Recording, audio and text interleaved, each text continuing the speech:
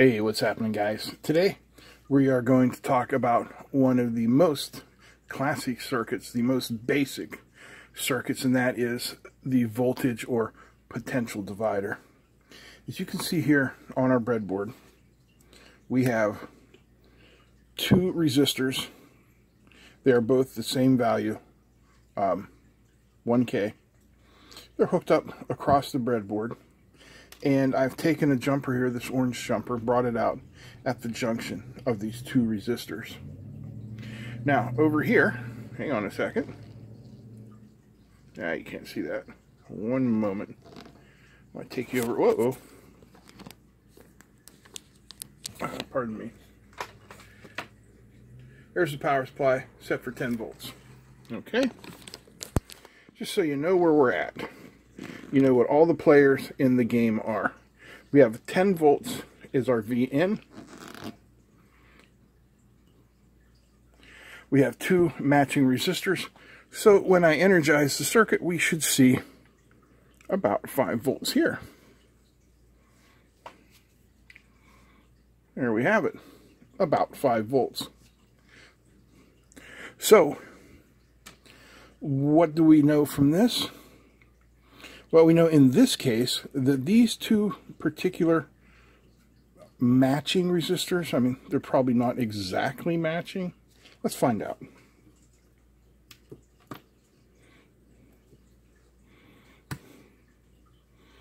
So we'll measure the resistance. If I can get my fingers to work.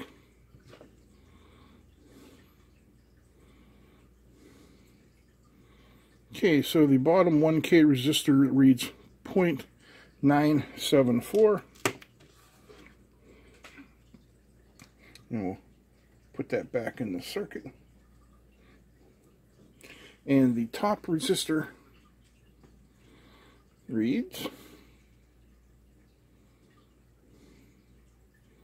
0.974. Well, they're matched, and they're very close to being exactly 1K, but they're not. So what we have learned in this case, these two matching resistors produce half the voltage at the junction. Is that the case for any two resistors? Well, let's see. Don't worry, we're going to get into the theory and formula of this. Right now, I'm just doing a demonstration of it. Here are some random resistors. Let's measure them.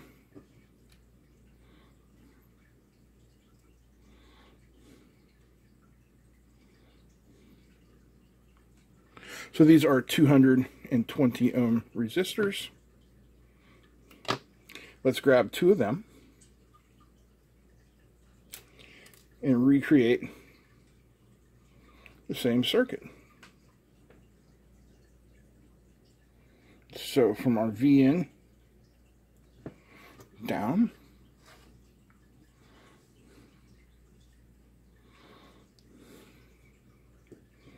and from our ground up, go back to voltage, hook up our ground,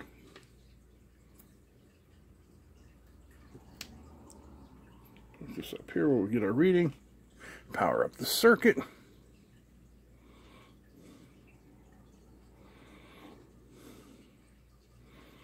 .7, 4.6. It's going to fluctuate a little bit, but again, it's relatively the same thing. Yeah, we're a half a volt off with these ones.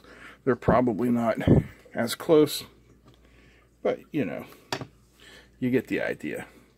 So now let's talk a little bit about the theory and mathematical formula behind this phenomenon. So let's start with the official definition of a voltage divider, or a potential divider. We'll call it a potential divider. A potential divider, reference to ground, is created by connecting two electrical impedances in series. The input voltage is applied across the series impedance, and the output is the voltage across device 2 minus device 1, and it may be composed of any combination of elements such as resistors, inductors, and or capacitors. I bet you didn't know that, because you don't see it very often. But anyway, so our formula, V out, is equal to impedance number 2 over impedance 1 plus impedance 2 times our voltage in. Now, I'm sure you're not used to seeing the formula written like that with the impedances, and it's something more along the lines of you're used to seeing. V out is equal to R2 over R1 plus R2 times V in. That's if we're dealing strictly with resistors. If we have a mixed bag, then we use the impedances. Now, in our case, we can simplify that formula even further. If we have two matching resistors, we can then say that V out equals 1/2 times V in. What if they're not equal? Well, then we need to use this formula. V out equals R2 over R1 plus R2. Well, then you say, what if there are more values? Well, then we just add them up. R1, R2, R3, R4, basically.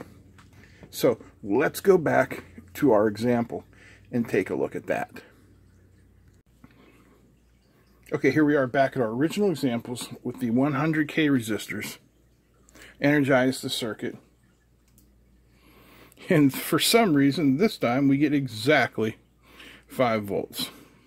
All right, let's shut the circuit off. And we'll disconnect here. And what we're going to do is we're going to modify our circuit slightly. We'll remove this ground link here. We're going to put in another 1K resistor here.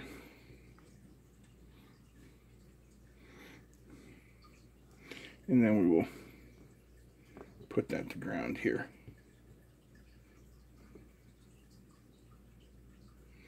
And we will add another way to measure that. 1 second, please. Okay, just to keep the math easy, because we're dealing with 3 resistors, I've put this down to 9 volts for our input voltage. Okay, everything is attached. We have 3 resistors in series going from V in to ground, and at the junction of the 2 resistors we've broken out a point where we can measure voltage. So according to our formula, we should see 2/3 voltage here, 1/3 voltage here. So we should see about 6 volts right here, 5.99, and we should see about 3 volts here. Easy. And that can be done with many, many more resistors each time, breaking them down. So now let's look at an example that uses different value resistors. Okay, our voltage is back to 10 volts to keep the math easy. This is 1K. This is 100K. Keeping in mind our formula here, R2 divided by R1 plus R2 times V in, what do you think we should get? It's going to be very small.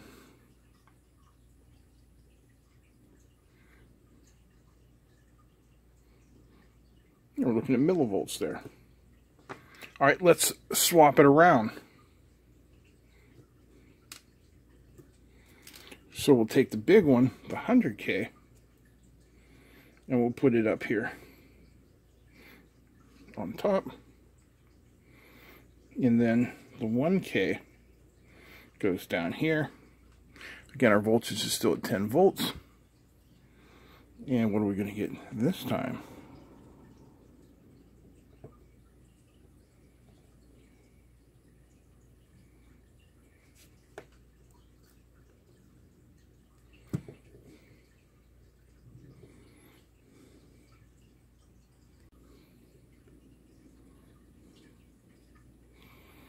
About 100 millivolts.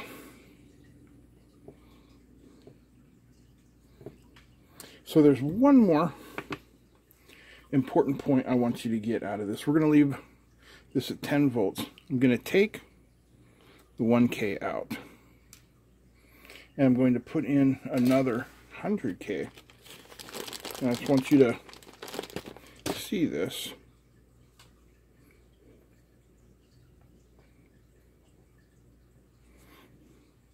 Okay, so there's 200Ks in series. We get 5 volts, about half what we expect. Now we'll do the same with the two 1Ks.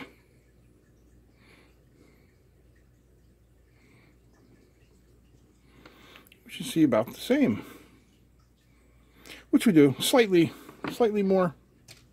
But the point I wanted to make is the value of the resistors is not important to the formula.